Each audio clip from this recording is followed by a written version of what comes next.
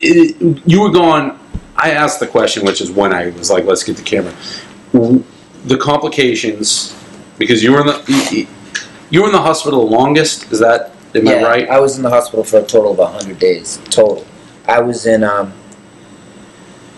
Mass General for 45 days, and then after on my 46th day, they transferred me over to Spalding Rehab, and I was at Spalding Rehab for 55 days. While I was at Spalding Rehab, I had 2 additional surgeries while I was there. They were considered day surgeries, which pretty much normally probably wouldn't have been a day surgery. Were you under for these, or like? Yeah. I was 18 times they put me under. 20 because of, I think it might have been 20 because of 2 out there. Yeah, anesthesia, knocked out. They usually do, like, at a time when they do me, they usually were doing 3 to 4 procedures minimum at a time. That means they were doing this. They were doing the surgery here, then they'd go over and they'd do the surgery down here on this foot, and then like they'd do an artery thing, or they'd do, you know, a skin release, but at the same time they do a skin release here, like right on the side of my privates here. They had to do another skin release because of a patch burn that they put in there, and then like an additional time they were doing another time when they were cutting this back. They had to go in to my groin area, but right below my balls, right through my ass. They went in, cut me open to debris, and pull. They don't pull any of the debris out of you unless it needs to come out. So they went in and they took out. There were 3 major BBs that were risking. Those are the things they stuck in them, right? Yeah, like the BBs. Yeah, the ball bearings and stuff. They actually took those out because they were resting right next to my urethra. So if they went into my urinary tract, they would have went right in and they would have caused some severe problems, the doctor was saying. It's amazing to me that you were conscious the entire time. At the bombing? Yeah. Yeah. And you said you knew it was a bomb, right? Like you knew what happened. I knew it was a bomb when the first one went off. We knew it was something's going on. This is something bad. You just had that feeling. You knew. Like, everybody I was with, there was a group of us. It was like 8 of us at the time. You see, we looked up. It was to our left. We saw the cloud of smoke and the debris, and it was a boom, real quick, boom. We all looked right at each other and we're like, that's not good. All of us were in a circle like this looking at each other, because I always stay back in crowds where I can see everything going on, and my friends were over here just shooting the shit, talking, and I just had received a phone call from my fiance a couple minutes before, so I was stepped away from the group to get some quiet, and one buddy was... So you were at the second bomb? Second bomb, correct.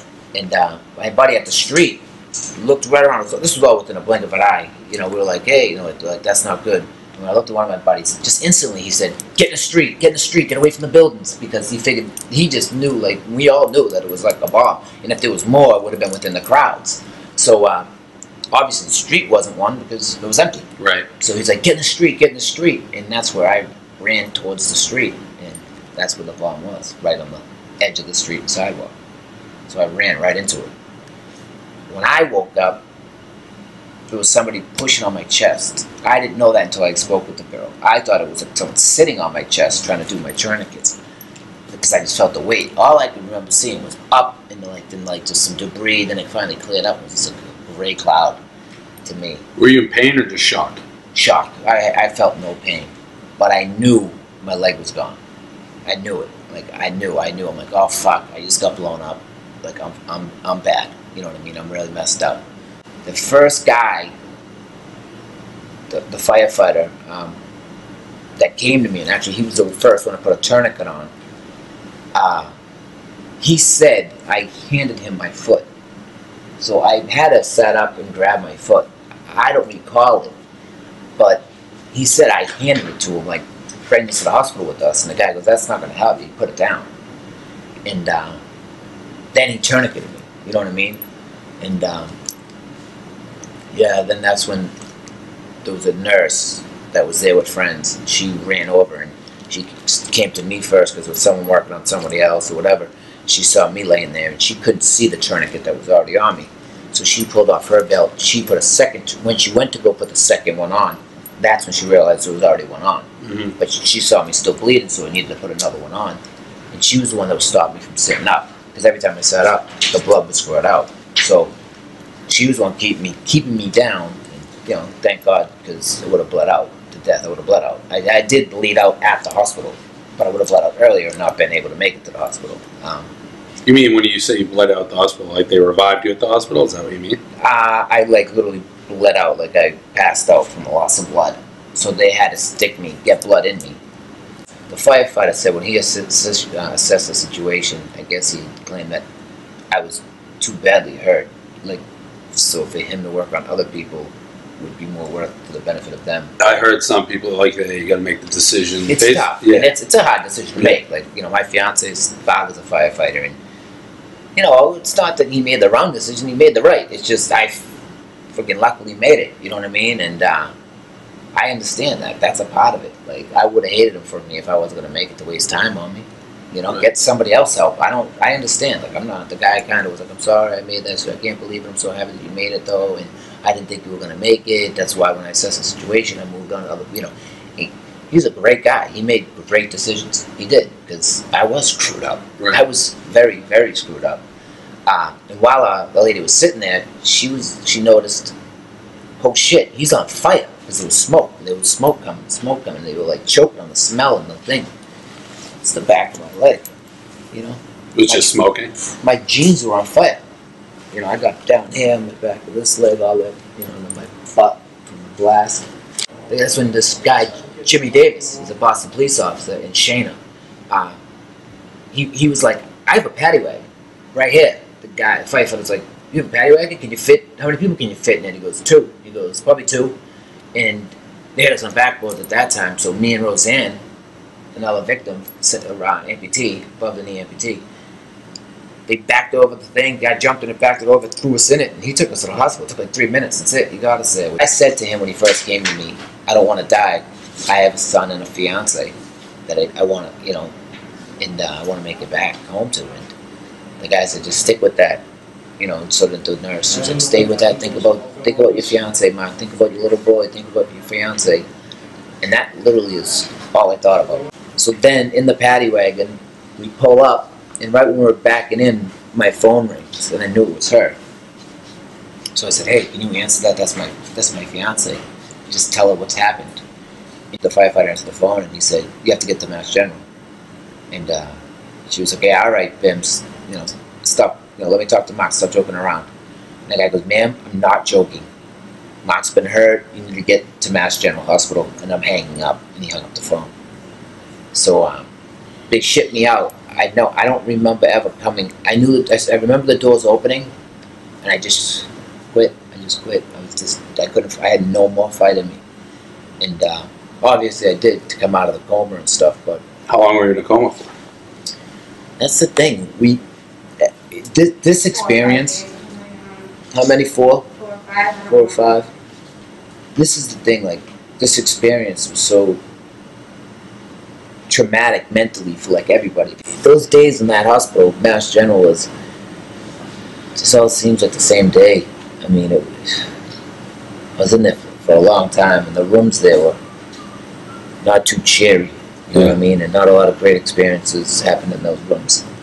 I hallucinated for a long time through ICU. I really don't recall much of it. I recall some of it, but not much. They had me so medicated because of the pain. I was in so much pain in this left foot, they had to put an epidural in my spine twice. They had to do it twice. Epidurals for pregnant ladies. They numb the lower half of your body. So they numb my lower half of my body. Amazing, you know what I mean? But that was the only way I had a little bit of relief. Was there a turning point at all where it's okay? Nah, it's been a lot of pain. Is this just continuous? It's just continuous. I mean, but it's just everything else physically. I'm getting better. You know what I mean? My hands, my arms. So are you therapy schedule? Right now, no. Right now, I'm only 3 days a week. Hopefully, when I get my leg, I'll be able to do 5 days. But insurance, they only cover so many days. They only cover so many weeks. And yeah, it was pretty crazy. But like I was saying, my family took more of a mental impact than I did. Those nights that these guys even slept with me, and even tonight, like tonight I'll go to bed, she'll be up all night with me, because I'm like, because if I sleep with this leg bent for too long, I can't straighten it out. And then these toes, and these two toes, they just kill constantly. This one I cut my toenail because I have no feeling in it. These toes, it's weird. And the only two toes I can move are those two. I can't even move those. So it's like this right here, across here, that's really, it's just painful. That heel, like I showed you, painful. This ankle right back, the Achilles tendon here, painful. You know, all of it hurts, but this is like just sitting here, it's some pain. And then my knee I had a tibia fracture. It takes a while to heal. I have a lot of other. I have just in this X-ray from here to here, there's 12 BBs just in this. And like I still have minimum 1, 2, 3, 4 surgeries I still got to go through. I got inner ear damage, permanent inner ear damage. Yeah, it's been yeah, I've met amazing people on the way. But people have been amazing. People stop me in the Burlington Mall. We're shopping. Hey, Mike, how are you? You know, I don't want to weird you out, but I follow you, and you know, I'm so happy you're home. I hope you're enjoying your family. You know, which, you know, it's cool. It's like I appreciate it. That motivates me that people care. You know what I mean? That helps me get up and go and do things and try things. You know. So how's the mindset like now? Are you like what? I want my leg. Yeah. You know, and I just mad, anger. Nah, please, no, that? not at all. No, I'm not mad. Not mad at all. I mean, aggravated that, you know, what I am, I'm upset that they took some of my son's innocence, you know what I mean? And they took me away from my son. Like that, I'd like just slap around for, you know what I mean? And I'm upset that what he did to the other family, you know, the Martin family. But they raped your old boy. I couldn't imagine to my son. Like, I'm mad because they killed the little kid. That coward put that bomb down, walked away, knowing that there was kids there. He walked away and said, that's what people got to remember. Like, this kid's in trial. Like, he knowingly put a bomb down. Even if he was pressured or not pressured by his brother, he put a bomb down next to a family with kids. Walked away and detonated it. The pressure into the brother, who, that's irrelevant. Irrelevant. You're a grown man, you're a boy, however old you are. How do you do that to a kid? Like, knowingly set it off. He's an animal, and people can't forget that. He's an animal. They shot cops, they shot fighting back. If he was just a scared little boy that wasn't pressured, he wouldn't have raised the gun. He would have just quivered and turned himself in. No, he was an animal. He knew what he was doing. They went up and shot that cop sitting in the MIT. Like, more people need to that drives me bananas. Like, one of the top things. Yeah, like the Rolling Stone, all of that. Like all the people that say this was fake and it was a movie. Yeah, it let me tell you, he's not a hero. He destroyed families' lives. And if you think he's a hero, good luck to you. Because I hope your life gets destroyed as well. You have one leg. I have a 5-year-old boy. I'm going to probably lose my foot. And it's not an act. It's not a fucking movie. Alright? Just letting you know. And I appreciate and I want to thank all the people that really understand, that have a brain. Thank you very much for everything you guys have done, supported me, and all the other victims. Everybody needs help. If you know a victim, help them, because we all need help. Getting in and out of our car, using restrooms. You know, if you use a restroom, please, for us, make sure you don't pee on the seat. You know, trying to make a joke, but it's the truth. I'm taking that to heart, because I always piss all gross. That's not going to happen anymore. But the people, the generosity, is what keeps me happy. It is. It's what keeps me motivated. It keeps me going. Like, to see other people do good things for other victims, and just talking to them about how it makes them feel. Getting a card. Like, I have a stack. I have bins of cards and blankets. And these blankets like this that, you know, a friend had made for us. Very nice friend. When I'm having a down night, you know what I mean? When I'm having a bad day, or when my foot's really hurting me, you know, we do go in and read some of them cards, you know. I mean, I read a lot of them. And there's a lot I haven't even read yet. Just like people like you that do something generous out of the goodness of your own heart. You're like, you know what, we're going to put these shirts up. Yeah, we're going to sell them. Yeah, and on that note, I mean, we'll give you the check. And to be honest, we did nothing. I mean, we had the website, we had the following. So it's all, Yeah. the readers who wanted to do it were looking. I So, appreciate the readers. and honestly, it's a lot, but it's not. But it's Right. hopefully it helps with whatever you were saying. And Are you kidding me? No, that's what Is we that raised. right? That's right. So That's wow. I mean, your sister mentioned trying to get eventually a house to like a new one, a handicap. So hopefully that. Yeah. Well, I told you it was going to be a lot. I mean, for us, it's what we raised. And That's a lot of money. we were kind of trying to help a guy that fit what our readers would be like. You kind of, you could have been one of us. You could have been me. Could have been any of our readers. So it was just trying to find something that guys could make a difference with. And that's why they bought the shirts. So That's going to make a difference. that's what we want to do. That's what all the readers did. Wow. So, and we appreciate you taking the time, tell the story, the whole works. That's crazy. It's like I said, it's as much as I'd love to take credit, it's just all the readers. And again, it's Thank you very much. there's the shit you've been through. It's you could have done it. You could have gave them. no, That's gonna help a lot. Just because, like I said, just even with the thought of cutting off my foot and stuff, like that's all. helped me. That helps me a lot to take back the idea, a little bit more about just the rush I'm in. And that's kind of what your sister was saying. When we did it, we're like, let's try to find guys that maybe We're in a spot. Thank you very much. No, thank you. I know. Thank you. We appreciate it. Thank the readers. You don't have to do it. Yeah, no, I know. No, yeah, but everything you've gone through and staying strong, it's an inspiration. Wow. So it really is. And letting us even come in here and turn the cameras on and hear the story. It's what. No, that's it's hard to hear, but it's not hard to hear. So, but people got I also make it. I try to joke about it and not make it so difficult. But I mean, that day was the scariest day of my life. I never knew if I was coming home.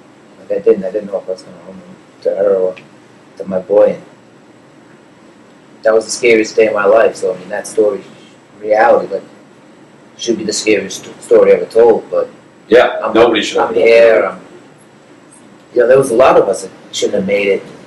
And their families are lucky, and unfortunately, other families weren't too lucky.